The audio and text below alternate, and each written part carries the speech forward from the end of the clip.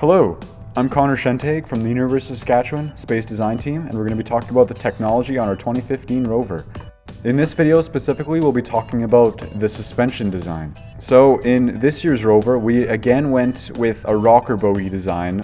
So the Rocker-Bogie itself, rocker just means that most joints are free to move, and the bogie is this part here, the small U part, which can move freely on the suspension so that it can touch the terrain at all times. The larger part of the Rocker-Bogie is attached to the differential, and the differential forces it at all times to be touching the ground. This overall design causes all wheels to be on the ground at all times, allowing maximum traction. This year we used plates rather than aluminum tubing. Our first idea was that last year the aluminum tubing didn't allow for as much clearance as we would have liked to get over rocks. In this design, the wheel can move up through the plates to allow more clearance when getting over difficult terrain. This plate design also allows the force to be more evenly distributed between the two pieces over a greater area, which allows for less bending in the overall system. In addition, these plates, because they are on either side of the wheel, keeps them in line while it is going over bumpy terrain. In this year's design of the suspension, we again went with aluminum for the material due to its good weight to stiffness ratio. As well, in this design, we put holes in the suspension to reduce weight, as in our original simulations of the suspension, we found that there was a much higher tolerance for bending in the design. So to save weight, we took out holes in the suspension and still found that there was a decent tolerance for bending.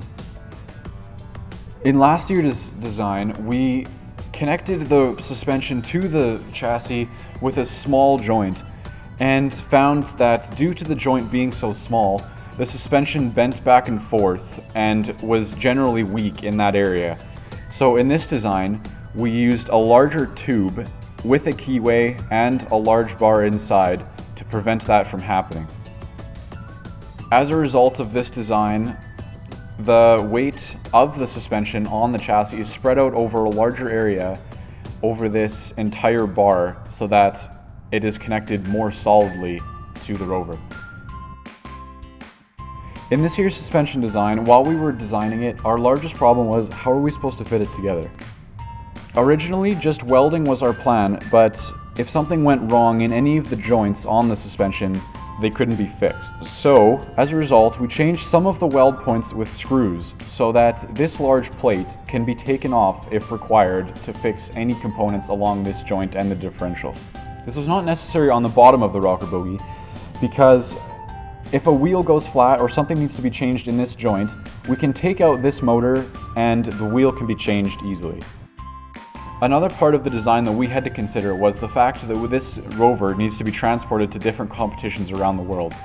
So, as a result, this suspension needed to be broken down and into pieces so that it allows for easy transport.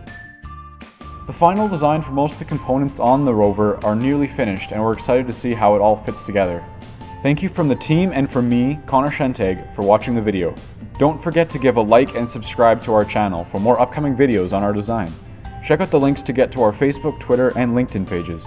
Also check out our website at USST.ca if you don't want to wait to find out more about the team. Finally, a big thank you to our sponsors. If you want to donate to the team, check out our website or contact us at the links in our description. Right now, all donations up to $1,000 are being matched dollar for dollar until we reach our initial goal of $50,000. All donations are tax deductible, so make sure you get yours in. Thanks for watching.